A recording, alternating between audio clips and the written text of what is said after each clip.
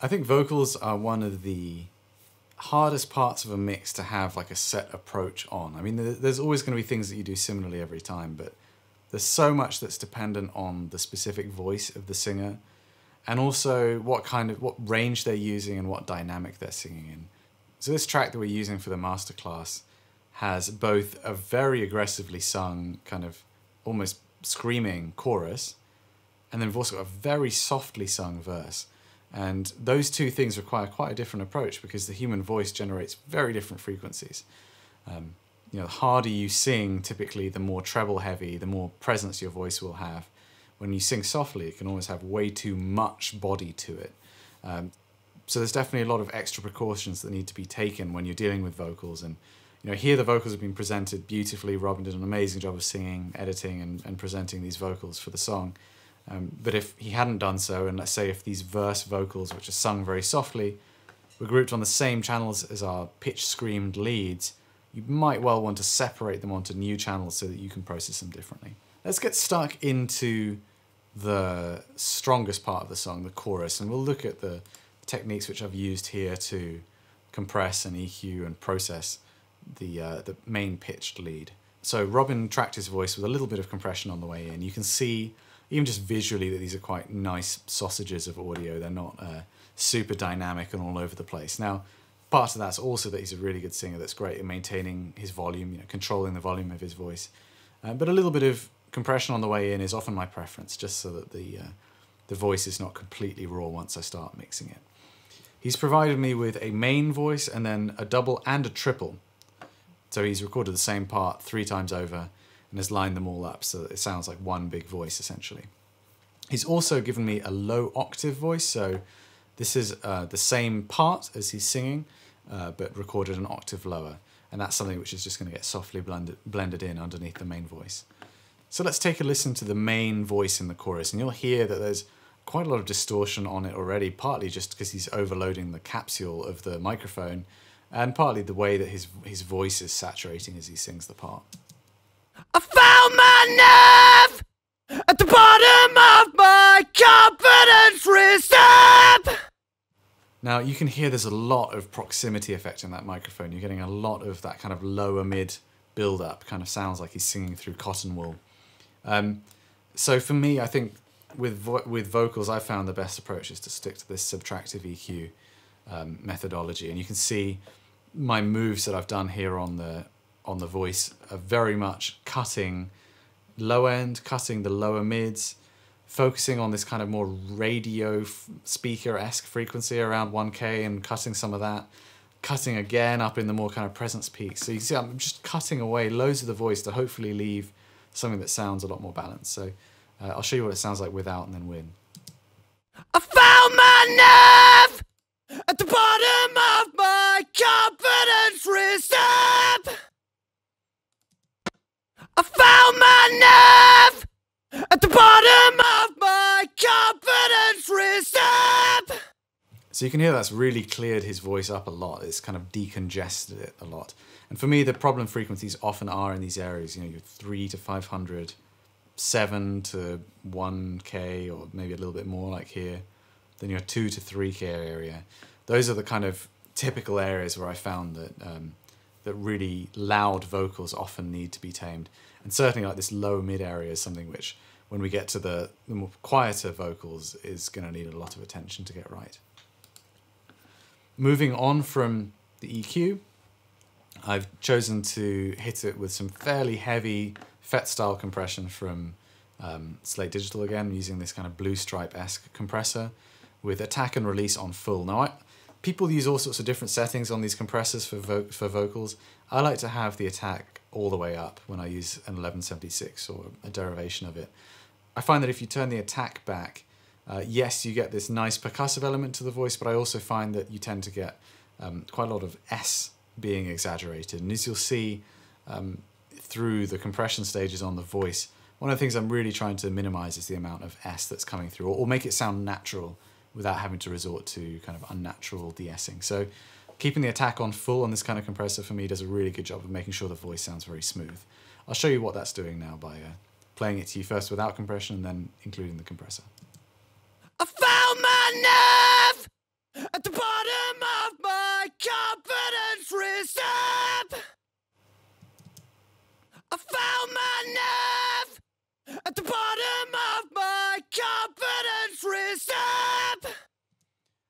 So you can hear that that's really gluing his voice in. That's starting to make the voice sound very non-dynamic, which is a good thing because he's got to sing up against these very distorted guitars that are just basically flatline as far as volume goes. Next up, I've got another round of compression, but this is a really important one to my process. Again, I'm using a FabFilter plugin, the Pro C2, got it in the vocal mode. The really cool thing with this plugin is that you can EQ the sidechain. So this is what the compressor is acting on. It's not actually EQing the signal that you're hearing, but what I love to do with this compressor on vocals is to heavily emphasize the high frequency. So you can see here I'm boosting 15 dB at 9K. The reason why I'm doing this is because when you compress in more typical ways with normal compressors, you find that the S's can get really out of control. Going into the compressor, these S's are generally very quiet when you see them on the waveform. So therefore they don't get turned down in volume alongside the rest of the sounds that the vocalist is making. And they come out of the other side sounding way louder by comparison to the rest of the vocal. So that's why you end up needing to use de-essers and get creative to then cut back those S's. However, if you've got a plugin like this where you can heavily emphasize those high frequencies, you can end up with a compression where the S's are treated very similarly to the rest of the vocal sound and therefore don't come out sounding way out of whack in comparison. So this is a really important part of my vocal processing to date. I really love this trick. It generally means that you don't need to use a de-esser on your vocals, which I really like. I hate hearing kind of lispy sounding vocals. I'll show you what this sounds like. I'm also using this just for general compression. For me, with a aggressively sung vocal like this, it's just about getting as much compression as you can possibly get onto there in order that it sounds completely pinned and really aggressive. I found my nerve at the bottom of my confidence reserve. I found my nerve at the bottom of my confidence reserve. So this is also giving you quite a big volume boost, which makes it more difficult to hear. But essentially, this is giving us just a next level of flatlining on the vocal. But hopefully you can hear that the percussive T's and the S's are not getting overemphasized when they come out of this compressor. And that's really due to this, this high-end boost in the sidechain. So that's kind of where I end up on my individual track processing. So there's some compression on the way in, we've got some EQ, then we've got 2 more stages of compression. And as you'll see, there's going to be another stage of compression on top of that, all to try and just get this vocal to be as non-dynamic as possible and to sound really full and upfront all of the time. However, there's also a bit of ambience needed to get this vocal to sound the way I like to hear a vocal, so it's got some sustain and body in the mix. So I'm going to start with a little bit of delay. Got a dual echo here with 2 quarter note delays, so we've got kind of a wide delay, but it's the same delay time on both sides. You can see here that I'm cutting a lot of low and top end out of this, again, just so that it's not interacting too much with the original vocal and just kind of providing a bed of sustain in between the words. I found my nerve at the bottom of my confidence reserve. Something which I'm also doing at the moment is I'm using a very similar technique to what I used on the Verse Pad synth to cut out that kind of low-mid build-up on the delay trails too, on the voice. So I'm, again, got a mid-cut here going on at 450 hertz more or less, but only on the mid-channel, and that's going to push this delay further out to the sides and mean that the voice doesn't end up kind of getting masked by its own delays. Moving on to reverb, I found this preset in Logic's Space Designer a while ago, and it served me really well across a load of mixes. It's called Hard Ambience, and it's just a really good sound for a reverb on a voice for me. It's not particularly long, it's not like really lush sounding, but it does a good job of giving a sense of ambience and length to the voice without being kind of too dark and muddying up other things and not being too zingy either. So here's what the voice sounds like. I'll boost the reverb up a little bit so you can really hear it. I found my nerve at the bottom of my confidence reserve. I really like that. It's kind of almost got like a gated feel to it, like it's there and then it drops away really quickly. So I like the sound of this verb, but little goes a long way. I try not to rely too heavily on the verb. It can make things sound a little bit dingy if you're not careful. So the vocal with the EQ, compression, delay, and verb on it sounds like this. I found my nerve at the bottom of my And then we have the same thing on the vocal double and triple, just that they are a lot quieter in the mix. I think I've got them 10 dB quieter, and they're panned out a little bit to the side. So when you hear the three performances of the same part together, it sounds like this. I found my nerve at the bottom of my confidence reserve. So you're just getting that really wide, full, just great commercial vocal sound that way. I also like to apply a bit of processing to the submix of these chorus vocals. So I found that upon putting these vocals into the mix, it sounded a little bit thin and edgy. So I found myself cutting just a little bit around, well, I guess about 3K, boosting a little bit of body back in. But these are really small moves, you know, minus 1.5 dB and plus 1 dB, just to smooth the vocal a little bit. I also found a couple of frequencies that need notching in his voice too. It's really normal that vocalists might have these kind of very strong resonant frequencies that are related to the dimensions of their throat when they're singing. And particularly when they're pushing really hard, they can get quite abrasive. So I found a couple here that I wanted to cut. I'll show you what this vocal sounds like without and then with those notch filters. Hey, I found my nerve at the bottom of my confidence reserve. And it's a subtle difference, and it's not on every word. If I was doing a particularly conscientious job, I might go and automate those cuts onto just the points where they're necessary. But I don't feel either that they're particularly doing anything bad to the vocal by leaving them on all the time. Finally, on the chorus vocal bus, I'm using another instance of our smash and grab compressor. Again, set to the overhead mode, which I'd say is a good overall mode if you want to try using this compressor on non-drum instruments. So here I'm going to use a little bit on the voice. This is going to give me a little bit of extra control, just volume-wise, because we've got a couple of extra vocals popping in and out, and I don't want the voice volume to be changing around too much as that happens, nor do I want to be having to automate to an extreme. So I'm doing some fairly heavy compression, but then I'm blending back a bit of the dry signal in, so it doesn't actually sound like a kind of crazy compressed vocal. hey, I found my nerve at the bottom of my confidence reserve. I never needed it like I do now. Like I do now. And that's those chorus vocals taken care of.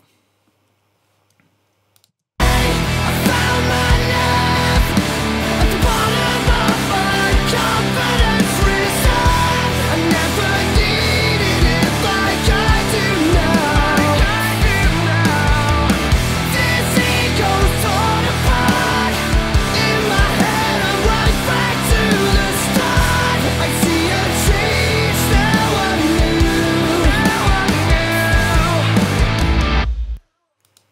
Moving to the verse, as I mentioned, a little bit of a different treatment required here. It's not worlds different, but you can see I'm cutting a load of low end out of the voice here because he's just singing at a much softer dynamic. So I'll show you what the raw vocal sounds like. All bottled up, thoughts leave me out of touch. By applying this EQ, we're going to get rid of a lot of that kind of built-up proximity effect. All bottled up, thoughts leave me out of touch. This time I'm only going to use one stage of compression, and it's going to be the one with our high frequency emphasis. It's a slightly different setting. You know, this is all just kind of done on the fly. But similarly, I'm using the vocal mode of this Pro C2 with fast attack and release settings. I'll show you what that sounds like. All bottled up, thoughts leave me out of touch. Searching inward brings them to the surface. So, I mean, I'm compressing pretty hard here. We're looking at like 15 dB of compression at times, sometimes a little bit more. But I really like how this compressor sounds surprisingly transparent given that. It's got a kind of variable ratio. And it's just very well designed, this compressor. It sounds great on voice. So that's doing a very good job of leveling out the vocal without making it sound too constricted.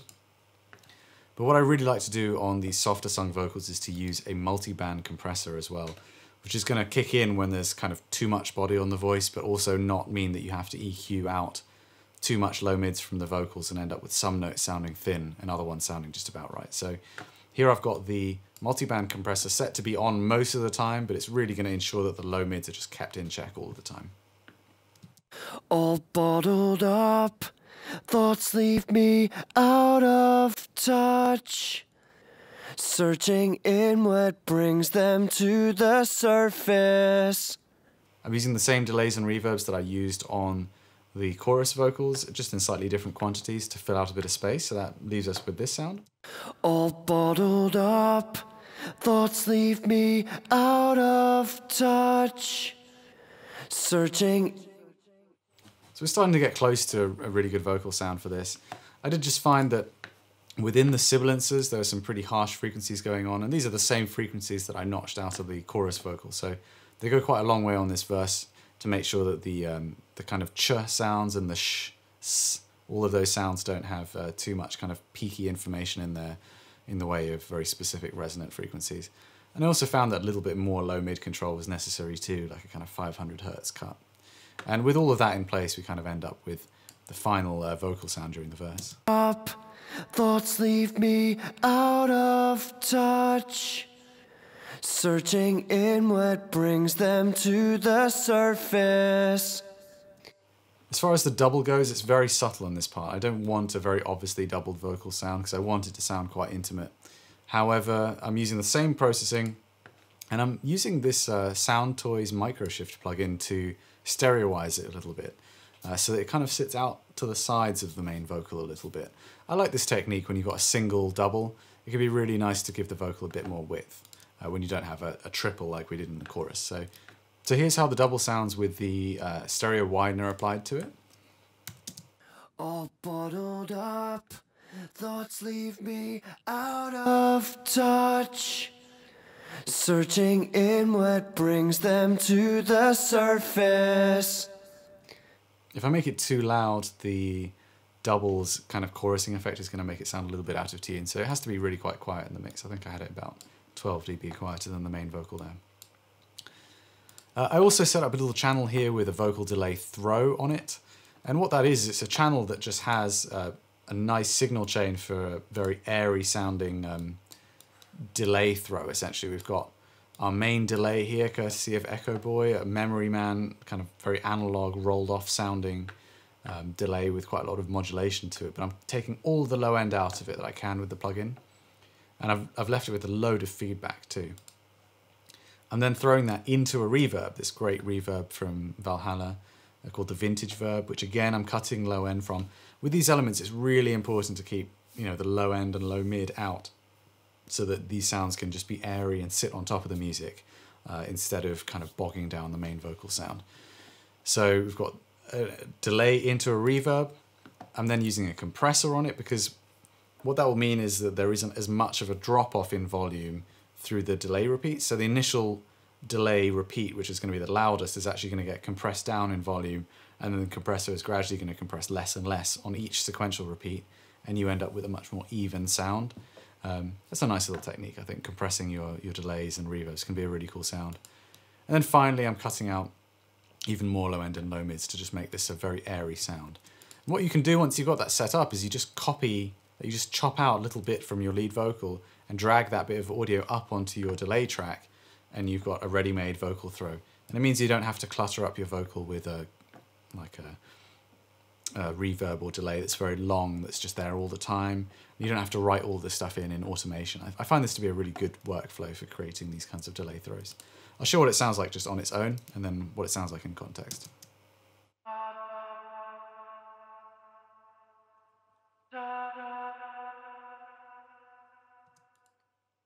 Hold up, thoughts leave me out of touch. Searching inward brings them to the surface. I also used the same channel during the chorus, just to highlight, I think it was only one word in each repeat of the chorus vocal. You can see it up here. Found my nerve at the bottom of my confidence. So you can hear that really long trail on the word nerve.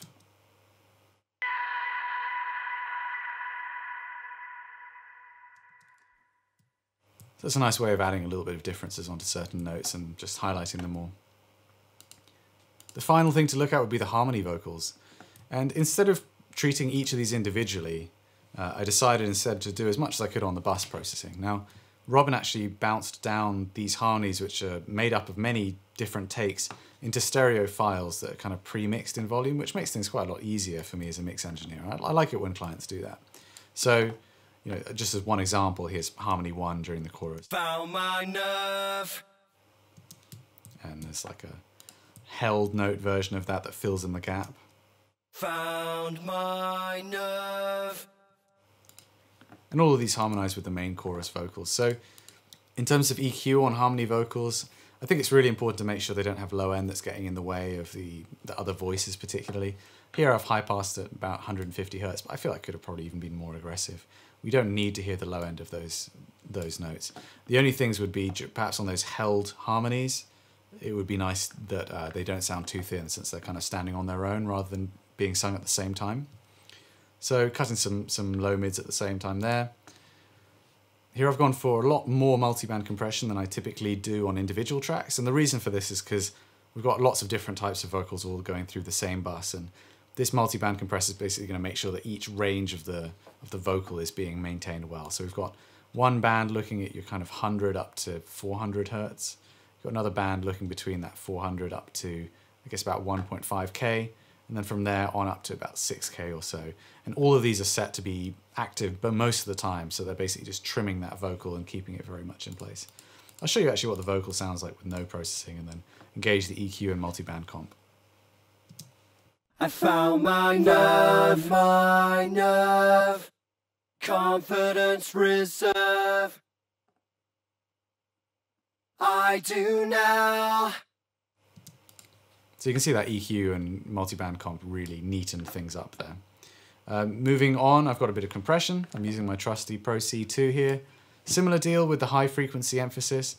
So essentially what we have here is 2 mono compressors active instead of 1 stereo compressor, which is really good because we've got loads of different vocals panned all over the place, and if the right vocal pops out, it's going to compress down the left vocal if it's set in your kind of standard stereo linked mode. So by keeping the 2 sides separate, the 2 sides can compress at just the amount that's needed for each side to maintain a nice even compressed sound. So compression applied to all of the harmony vocals together sounds like this. I found my nerve, confidence reserve. So that instantly has made them way more punchy and up front. I've used a gain plugin here just to cut some volume. You'll have seen a couple of other gain plugins being used in my mix in general, just to trim the relative gains to where I want them. And I'm doing here actually the same move that I've been doing on the pads and on the vocal delays, where basically I'm cutting out that low mid content just in the middle. These vocals are all generally pretty hard panned on the harmony vocals, but there's still some kind of low frequencies in the middle that are going to be eating into the space that's being taken up by the lead vocals. So that's a cool move. And then this guy here is actually affecting all of the spectrum. It's not just in the middle. And I'm using that to cut around 1K to just give a softer sound to the backing vocals. So I'll start by playing this without this mid-side EQ engaged, and then with the mid-side EQ engaged again while it's playing. I found my nerve, confidence reserve. So you can hear that's instantly given us like a super stereo kind of vibe to the backing vocals. And I'm rounding all of that out with a little bit of delay and reverb, just to sit this back into the mix a little bit alongside the rest of the vocals. And our final harmony vocal sound is like this. I found my nerve, confidence reserve. So listening just from kind of midway through the verse into the chorus with the vocals soloed so you can hear what I'm doing there. Let's just take a little quick listen. Trace, I know one day that I will let go, but not today. I found my nerve at the bottom of my confidence reserve. I never needed it like I do now. This ego's torn apart. In my head, I'm right back to the start. I see a change now anew. So I've taken you through my process of how I mix this track. Let's just take a little listen so you can hear how I mix the final product and how all these different elements fit together.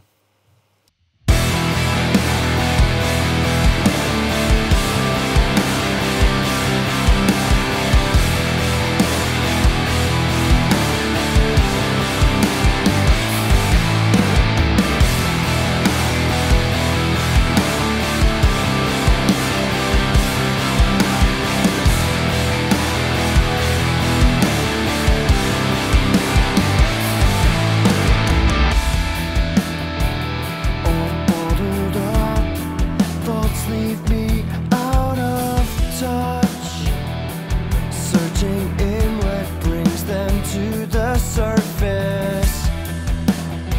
When these bonds can break, dissipate without a trace. I know one day that I will let go, but not today. I found my love at the bottom of my confidence reserve. I never needed it like I do now. This ego's torn apart. In my head I'm right back to the start. I see a change now anew.